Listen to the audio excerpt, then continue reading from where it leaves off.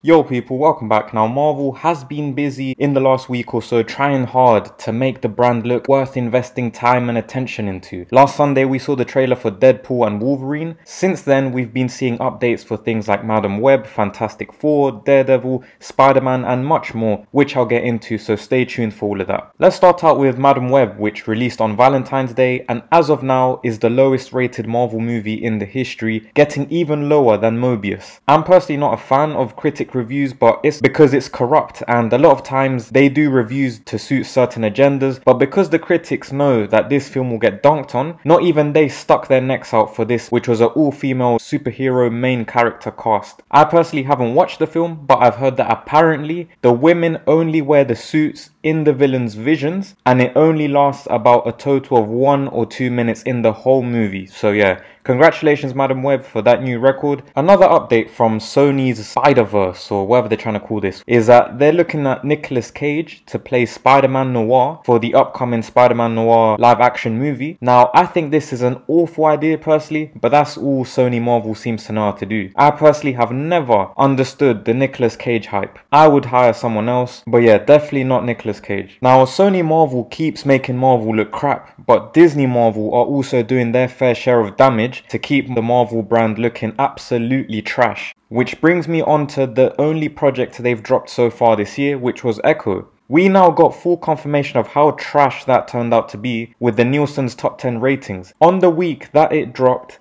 Echo only managed to get 10th place on the top 10, despite releasing all 5 episodes in the series at once, dropping the whole show on Disney Plus and Hulu, 2 different streaming services, and they just about scraped 10th. The series was apparently only watched for 731 million minutes in the first 6 days of release, so yeah, not a good look, and this is exactly why they dropped the whole thing in one go, to save themselves from absolute further embarrassment. Anyways, let's talk about the future content that Marvel is gonna have, and I'll start with the Fantastic Four. Now I made a video specifically on the cast and what we need to know about the movie so far, so if you want to go and watch that, the link is down below in the description. Anyways, we got the cast announced, then we got more news that came out about Galactus appearing in the movie. Apparently the Silver Surfer that was going to be female has been scrapped from this Fantastic Four movie, which is an absolute W for now, but I reckon that they will still try to force that character, maybe in the sequel movie or in Secret Wars,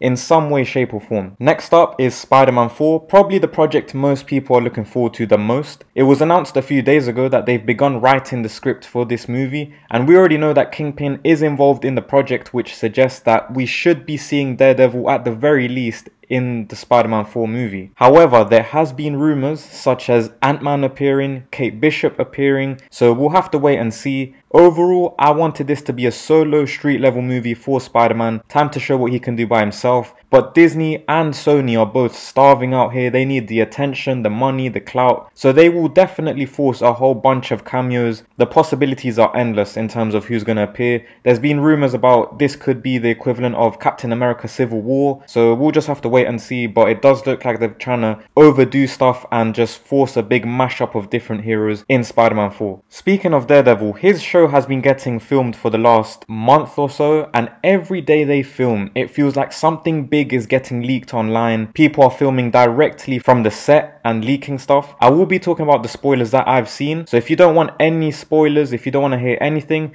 this is your cue to click off. Thank you for watching, drop a like as well, feel free to comment as well. So in terms of spoilers, we know that Matt Murdock, Karen and Foggy will reunite. We've seen Daredevil's new MCU suit. We know that Bullseye will make his return in this show. We know that the White Tiger will be in this, and we've seen full confirmation that Kingpin is running for mayor in this show. Now, the new spoiler I saw showed a video on set of someone with the Punisher logo and a hoodie sneak up behind the White Tiger and shoot him in the head. I personally think it is the Punisher, but apparently this show will have many corrupt police officers that wear the Punisher's logo, so keep that in mind. This could maybe be a police officer that shoots the White Tiger, but I personally think it's the Punisher. Last but not least, news that Henry Cavill will be joining the MCU after he was apparently offered a role which he accepted, although as of right now it's unknown what the role is. He has mentioned in the past how he would like to play Captain Britain, I'm not sure how likely that is to even happen in the MCU with everything that they're doing all at once, but I guess we'll just have to wait and see. But this is a great addition for the MCU to have someone as dedicated and passionate as Henry Cavill, so this will definitely be exciting. Hopefully it's a big role and one that actually suits him instead of a random casting like Pedro Pascal as Reed Richards. But anyways, as always, let me know your thoughts down below in the comments, drop a like on the video, sub to the channel if you haven't already. Thank you for your time and have a great rest of your day.